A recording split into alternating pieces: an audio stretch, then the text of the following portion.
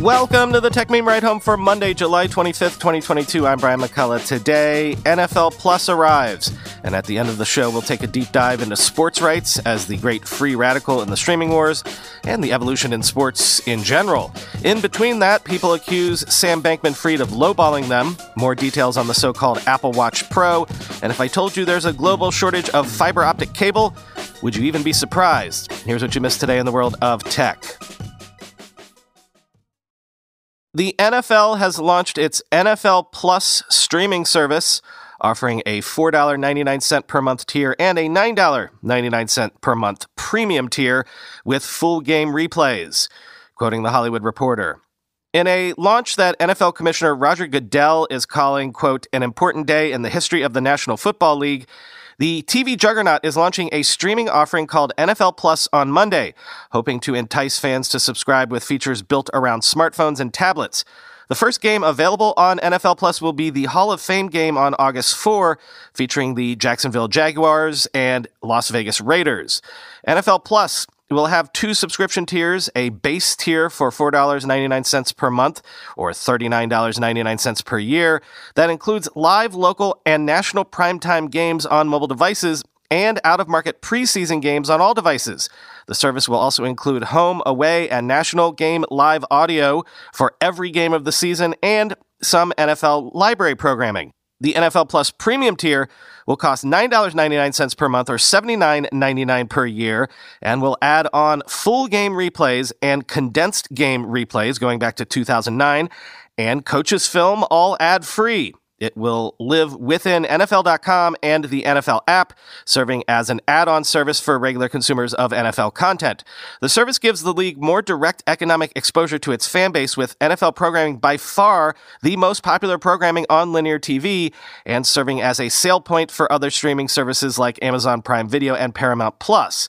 NFL Plus is being built around the live mobile game rights previously held by Verizon and Yahoo, which include local and some national games depending on where the user was geolocated. Verizon's rights ended after this year's Super Bowl, but the current product is being viewed as a starting point, the NFL says, with the league hoping to evolve the service over time.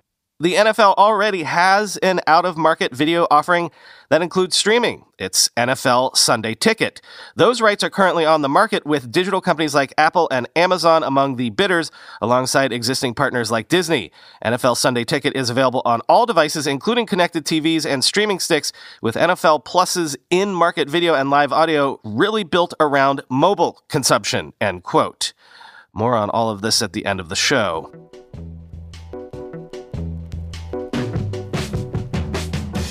Remember how Sam Bankman-Fried of FTX fame has been running around investing in distressed crypto platforms and projects as a way to prop up the overall crypto market, sort of how JP Morgan famously did all the way back in the 1907 crash on Wall Street?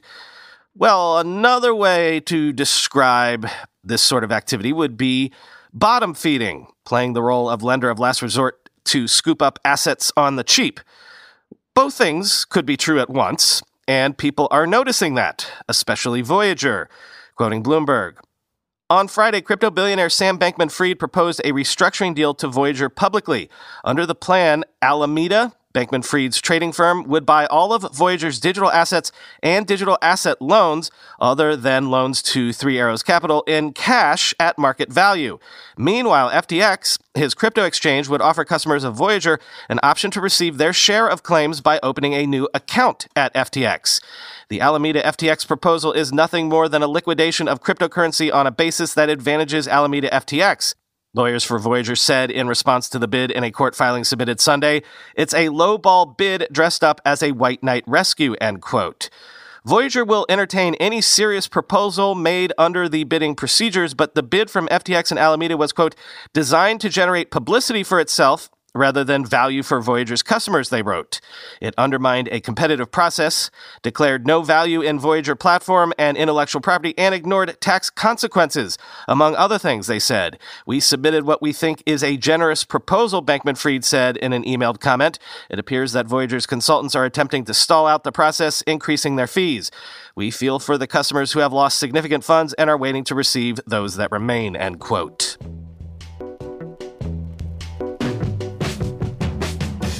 In his newsletter this weekend, Mark Gurman has more details on the forthcoming so-called Pro Apple Watch that we should see released in a matter of months at this point. Sources say the new Pro Watch will have a roughly 7% larger screen, a new design, and a new case with more durable, probably titanium, to make it more rugged. Quote, "As I've written several times, the new high-end Pro Watch will pack in a larger display, longer battery life, perhaps multiple days on one charge via the new low-power mode, and a body temperature sensor. There's more, though. I'm told that the high-end model is going to be a good bit bigger than the standard Apple Watch, big enough that it might only appeal to a subset of customers. The screen will be about 7% larger, and the device will have a fresh look, the first time the company has introduced a new Apple Watch design since 2018. It will be an evolution of the current rectangular shape and not circular. It also won't have those rumored flat sides for those who will undoubtedly ask. In terms of materials, the watch will have a more durable formulation of titanium to make it extra rugged. In a rare move, Apple issued a 59-page report to proclaim its leadership in health technology. The company this past week put out an in-depth report detailing every health and fitness-related feature it's launched to date for the iPhone and Apple Watch. The underlying message: we're a strong contributor in the health space, and anyone who says otherwise is wrong. I've never seen Apple put out a report like this, and it raises the question of who the audience is supposed to be. In any case, the Apple Watch has a lot of potential as a health tool. The holy grail will be for the company to introduce a watch with a body temperature sensor, glucose monitor, and blood pressure checker.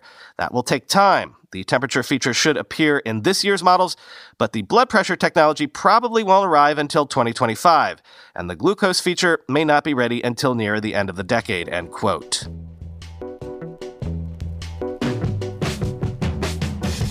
Intel plans to manufacture chips for Taiwanese chip designer MediaTek, the first major partnership that Intel has been able to score for its new Intel Foundry Services initiative. Quoting the Register, "The American x86 giant is expected to announce MediaTek as a marquee customer for Intel Foundry Services Monday, more than a year after the chipmaker rebooted the business to compete with Asian foundry giants TSMC and Samsung as part of CEO Pat Gelsinger's comeback plan. MediaTek was the fourth largest fabless chip designer in 2021, larger than AMD, but smaller than Broadcom, Nvidia, and Qualcomm. Its revenue was $17.6 billion last year, a 61% annual increase, largely thanks to smartphone chip sales. As well as Android handsets, MediaTek also designs chips for cars, Chromebooks, tablets, network products, plus IoT and smart home devices.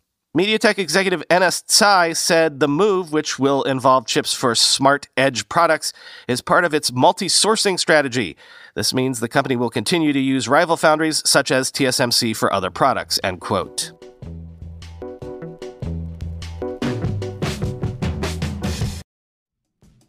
Want a better way to simplify your business finances across expenses, payments, and accounting? If so, Ramp could be a complete game changer for you. Ramp is a corporate card and financial software suite designed to help you save time and put money back into your pocket. Ramp gives finance teams unprecedented control and insight into company spend. With Ramp, you're able to create budgets, issue cards to every employee with limits and restrictions, and automate expense reporting so you can stop wasting time at the end of every month. Ramp's accounting software automatically collects receipts and categorizes your expenses in real time so you don't have to. The time you'll save each month on employee expenses will allow you to close your books in days, not weeks. Ramp saves you money. Businesses that use Ramp save an average of 3.3% the first year. And Ramp is easy to use. Get started, issue virtual and physical cards, and start making payments in less than 15 minutes, whether you have 5 employees or 5,000. And now get $250 when you join Ramp. Just go to ramp.com/techmeme. Ramp.com/techmeme. That's RAMP.com/techmeme. Before you book any brunch, you probably pour over lists and lists of reviews, right?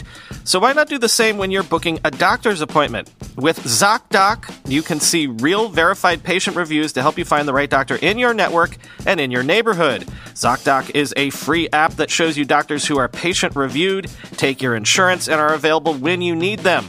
On ZocDoc, you can find every specialist under the sun, whether you're trying to straighten those teeth, fix an achy back, get that mole checked out, or anything else. ZocDoc has you covered. ZocDoc's mobile app is as easy as ordering a ride to a restaurant or getting delivery to your house.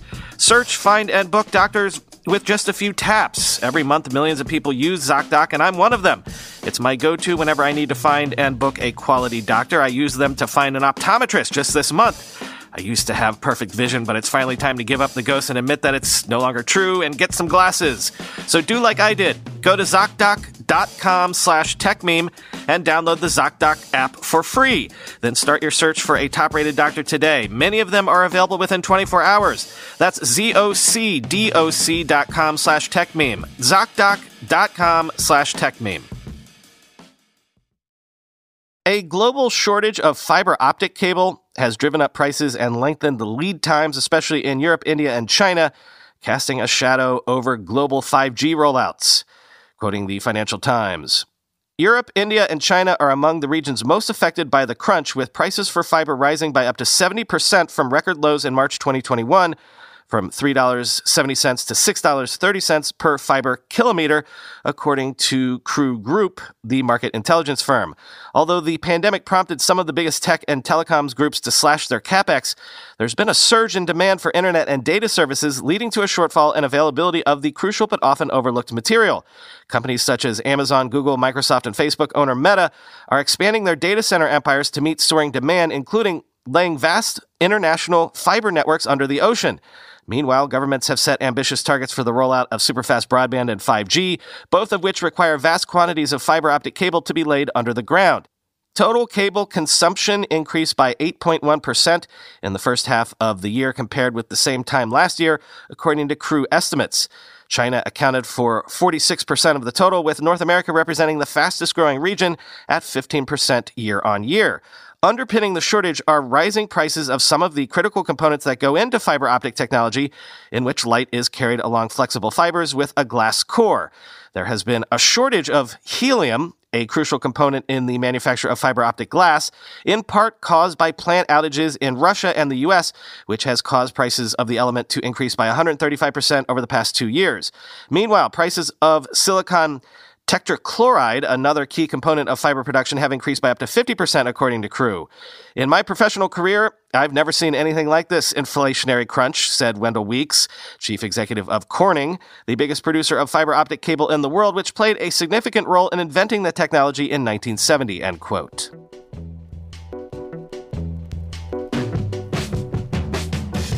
Finally today, back to the sports story. Ever since I've been watching this space closely, I've wondered why sports don't just do their own apps and cut out the middlemen, like every media player has done recently. Best as I can tell, and longtime listeners know that I've poked at this a ton, it all comes down to the fact that as long as legacy media exists and sports is the number one remaining draw for live over-the-air content, the sports leagues know that they have the most leverage there, so they can make the most money there as long as it lasts. But is that finally changing? As we've reported on just at the start of the show today, is the dam finally breaking? The New York Times has a look at how Apple, Amazon, and Google are trying to win live sports streaming rights by persuading skeptical leagues to switch from traditional TV and cable networks. Think about it. If you're a league, this would be the next logical step. Maybe you do deals with the streamers for the better part of this decade and learn what you can, and then maybe you strike out on your own, right? Quote, emboldened by their deep pockets and eager to boost viewership of their streaming subscription services, Apple and Amazon have thrust themselves into negotiations for media rights held by the National Football League, Major League Baseball, Formula One racing, and college conferences. They are competing to replace DirecTV for the rights to NFL Sunday Ticket, a package the league wants to sell for more than $2.5 billion annually, about $1 billion more than it currently costs, according to people familiar with the process. Eager not to miss out, Google has offered a bid from YouTube for the rights. Beginning in 2023, the people familiar with the offer said. The tech company's interest is a thrill for sports leagues and a terror for media companies that fear competition from rivals that collect tens of billions of dollars from dominant positions in other businesses. Last year, sports accounted for 95 of the 100 most viewed programs on television. The NFL Sunday Ticket package, which shows out-of-market Sunday NFL games that aren't being shown on local television, is available because DirecTV chose not to bid. It has been losing as much as $500 million annually on the package, though it has also benefited from a reliable base of about 2 million subscribers. Apple is considered the front-runner, according to a dozen people in the sports, media, and tech industries, but a final deal has been delayed by negotiations over a concurrent sale of NFL media assets, including the NFL Network, Red Zone Channel, and NFL Plus, a new subscription service that provides access to live games on mobile devices. Apple has made winning the package a priority. Tim Cook, Apple's chief executive, has met with league officials and influential team owners like Jerry Jones, who owns the Dallas Cowboys, and the Kraft family, who own the New England Patriots, according to 3 people familiar with the process. Apple declined to comment. Still, Amazon, ESPN Plus, and YouTube, which explored a bid for the rights in 2014, remain in the hunt, some of these people said. Brian Rolapp, the NFL's chief media and business officer, said in a statement that the league expects to finalize a deal in the coming months. A number of companies are in strong position to potentially land Sunday Ticket, but we still have a ways to go in this process, Mr. Rolapp added. Fans will still be able to access all the games on Sunday regardless of who wins the rights, but they will probably pay a premium to add the service to their Apple, Amazon, ESPN Plus, or YouTube service, some of the people said. It's not yet clear if that premium would be more or less than the $294 that DirecTV charges for a year, they added. Apple and Amazon are trying to position themselves for a future without cable. Since 2015, traditional pay television has lost a quarter of its subscribers, about 25 million homes, as people traded cable packages for apps like Netflix and Hulu, according to MoffettNathanson, an investment firm that tracks the industry. But the price of live sports rights is only projected to increase. The biggest media companies, including Disney, Comcast, Paramount, and Fox, are expected to spend a combined $24.2 billion for rights in 2024, according to data from MoffettNathanson, nearly double what they spent a decade earlier. The fragmenting of decades-old distribution models has created an opportunity for Apple and Amazon. The companies want to expand deeper into media by selling subscriptions to Apple TV Plus and Amazon Prime. Besides containing their own exclusive shows and sports, those services double as portals, selling additional streaming offerings like Starz and HBO Max, which pay Apple and Amazon 15% or more of each subscription sold. Amazon generates more than $3 billion annually from third-party subscription sales, according to estimates by the investment bank BMO Capital Markets. To make the business model work, Apple and Amazon must attract more viewers, and sports are the most powerful draw in media. The companies may be willing to lose money on Sunday Ticket to expose new customers to other parts of their business, the same calculation that DirecTV historically made. The challenge for Apple and Amazon will be persuading somewhat skeptical sports leagues that they can produce high-quality broadcasts, flawlessly stream games for millions of concurrent viewers, and serve sports fans accustomed to flipping between games with a remote, not navigating to a new app. Their interest marks a departure for the streaming industry. For years, many executives agreed with Reed Hastings, the chief executive of Netflix, who said that his company was not interested in sports or news because it was watched just once, live, and never watched again. But many streaming companies are reconsidering. As competition for subscribers intensifies, stock prices have tumbled, and profitability for many remains out of reach. Their newfound interest in sports was on display last Monday during MLB's Home Run Derby at Dodger Stadium in Los Angeles, where executives from Apple, Amazon, Google, and Facebook socialized with sports leaders, crashing a party historically monopolized by the television industry, end quote.